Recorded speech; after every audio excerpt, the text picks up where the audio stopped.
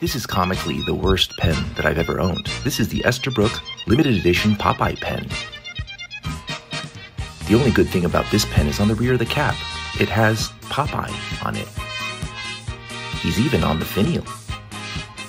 Let's take a look under the hood and check out the generic number 6 size stainless steel nib with no branding on it.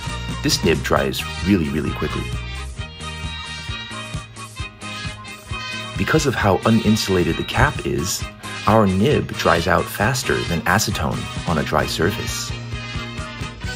This limited edition Esterbrook Popeye pen is available online at retailers for however much it costs is just overpriced. Thanks for watching. Be well, be safe.